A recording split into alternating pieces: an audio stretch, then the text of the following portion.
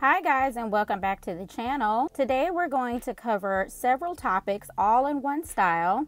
These topics have been requested over and over again, so I thought I'd cover them all in one. First being is how to braid fine hair. Also how to cut and measure braiding hair. We're also going to work on how to prep it for knotless braids.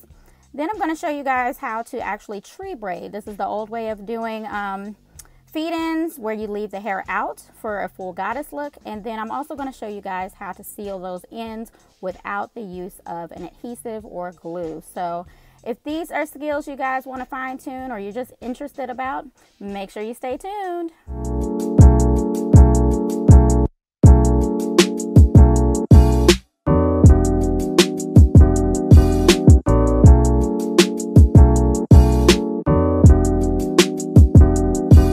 Before we get started, we're going to shout out this week's top answers for the pop quiz.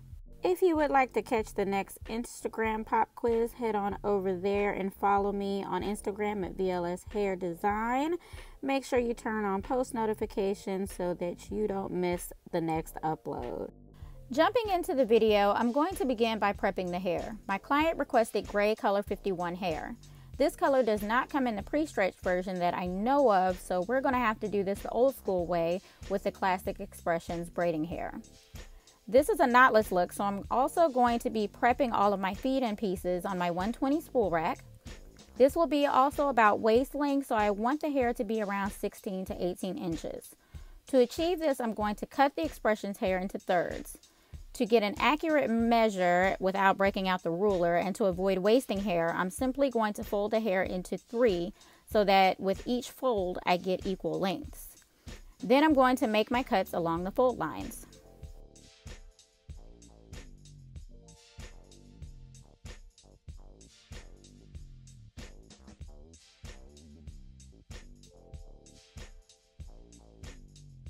Once I've cut my desired length, I then need to stretch the hair to achieve the tapered look.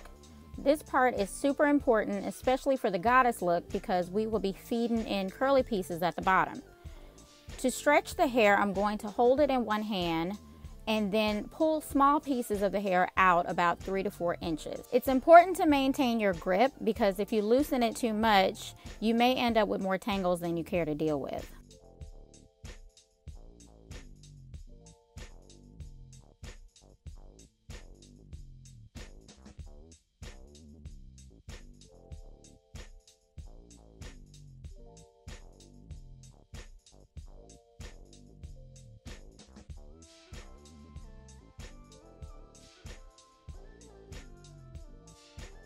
After I pulled all of the hair and the ends look tapered, I am then going to brush the hair out with a paddle brush.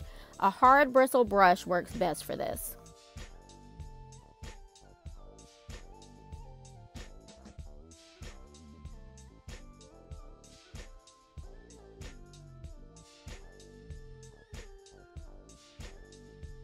Now that I've stretched the whole pack, I am now ready to prep. So another question I get quite often is, how large of a piece do you prep for feed-ins? Unfortunately, there is no definitive answer for this, because feed-ins are something that takes practice, and you will need to know yourself over time to really understand what you feel comfortable with. Since I've worked with this client before, I know exactly what size I need in this case. But when I'm working with a new client, I will typically prep pieces about the size of half of a pencil width. This is a pretty standard size, because if I need to break down the pieces as I work, I only have to break down a couple. Or if I need larger pieces, I will just grab 2 or 3 at a time. At the end of the day, every client is going to have different hair types and densities, so prepping this way allows me to adjust if needed. For the curly ends, I'm going to be using the Freetress brand crochet hair in the color gray. This is in the curl pattern Deep Wave. I'm simply going to remove the hair from the package and begin prepping it on a second spool rack so I can easily access it. The size of the pieces I'm prepping for this are going to be about half the size of the expression hair, or 1/4 the width of a pencil.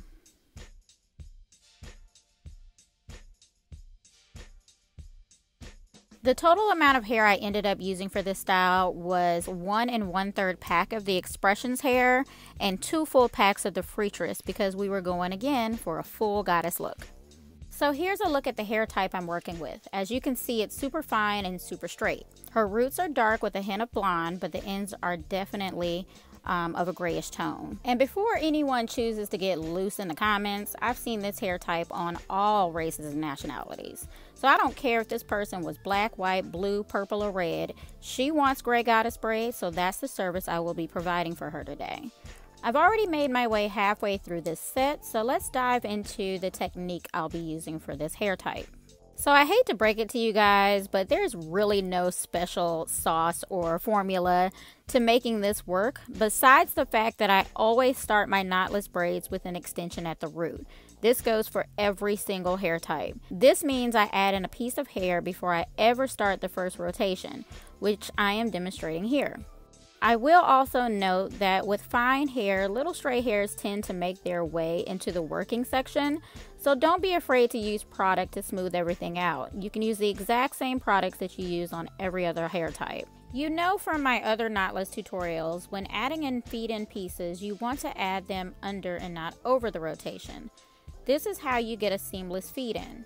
To achieve the goddess look, as I move down the braid, I'm going to add in pieces of the curly hair.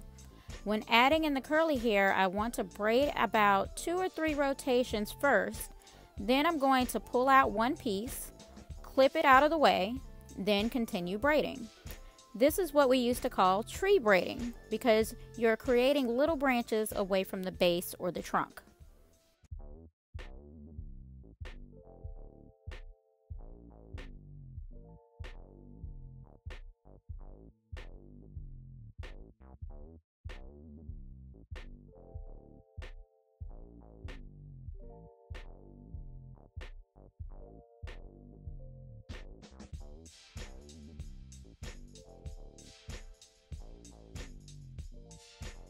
This is also where feeling out the density comes into play.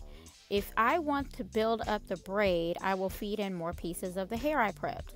I can also feel the strength of the hair. Even though this is a feed-in, the extensions add weight, which if you add too much can cause breakage from gravity over time. I am only going to add in enough to 1, build up the braid to the thickness that I desire, and 2, be able to tuck the ends in comfortably.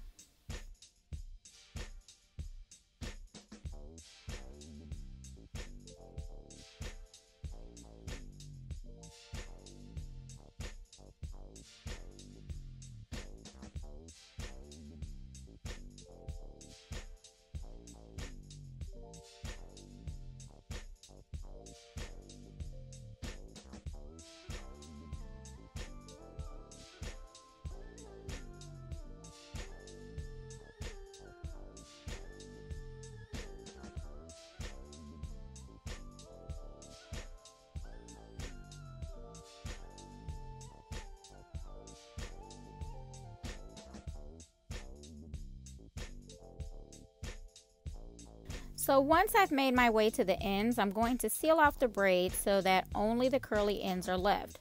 Some people will stop braiding and add a drop of nail glue, but I like extra security. So what I'm going to do is tie some knots around the bottom. I'm going to grab a small piece of hair that's long enough and begin looping it around and pulling it through.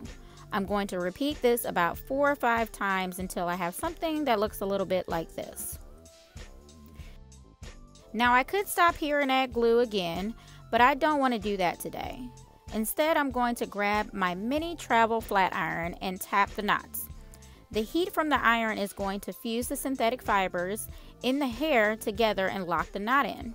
Now this little iron is perfect because it only goes up to 350 degrees.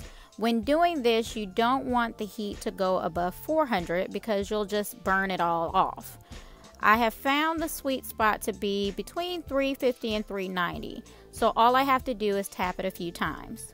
Once I'm sure the knot is secure, I'm going to cut any straight pieces off the bottom because those just ain't cute, sis. I'm also going to use the iron to smooth down flyaways because I won't be able to dip this hair in hot water. If I do dip this hair in hot water, the curls will relax and I've completely ruined the style. So that's a wrap, you guys. All that's left to do is to set and define the curls using the Vigorol mousse. I'm going to trim the ends and she can be on her way. I believe it only took me 4.5 to 5 hours to complete, and she rocks these braids absolutely beautifully. So I couldn't be more proud of how amazing they look on her and how well they have held up. I will be sure to leave links to all the products and tools I used in today's video in the description box below. I hope you guys learned something new, and I will catch you in the next video. Bye! But wait, before you go, it is testimony time. If you've learned something from Braid School and found value from this content, be sure to leave your testimony in the comments below for a chance to be featured in an upcoming video. You never know how your story can positively impact someone else's journey. If you like this video, you'll probably like these. Subscribe for more videos like this here each and every week.